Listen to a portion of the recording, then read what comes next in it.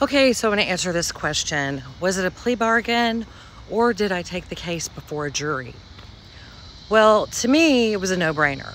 I'm the kind of person, if I get a speeding ticket, I will go in and I'll pay the ticket. It's not a big deal. I'll admit, I went into the Capitol for 2 minutes, 8 seconds. Okay, you didn't want me to. I'm guilty. I was ready to say I was guilty on day one. Not a problem. It wasn't really that big of a deal to me. I thought it was stupid. I thought, okay, fine, God.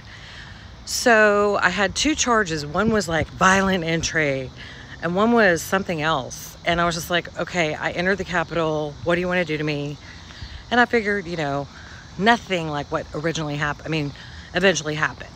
Then, so what they do is they stack the charges.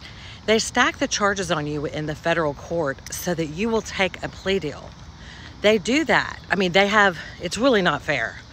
They just gave me, like I was on Twitter with my girlfriends having happy hour and I put a picture showing that I wasn't sad because I think probably an FBI guy was following me and I didn't even care. I was just enjoying my life.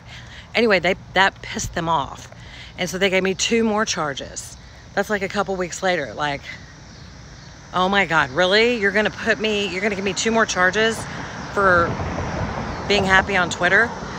So then I knew not to be on Twitter anymore because they're gonna put more charges on me. They just can put charges on you for whatever they want. And so I was like, dude, give me a plea deal. I was begging for the plea deal. They arrested me, and on the day they arrested me, I was like, here, let's meet, let's talk, I'll show you. I was like, here's the key to my house. They're like, if you don't give us the key to your house, we're gonna bust your door down. And I go, the key is right here. Here's my car. Like, I was so nice and so cooperative on I had nothing to hide. And so anyway, I wanted to get a plea deal as soon as possible because I wanted to put it behind me and, okay, fine, whatever. I had no idea what they were going to do to me at the end of the day. They were watching me. They were watching my Twitter and just waiting for me, laying in wait like the enemy, trying to get me to screw up. I think they had like people that they were trolling me with.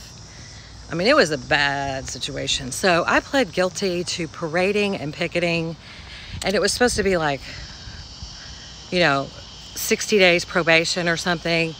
And then I tweeted something else, and then they're like, now you're going to prison. Freaking, oh, they were horrible.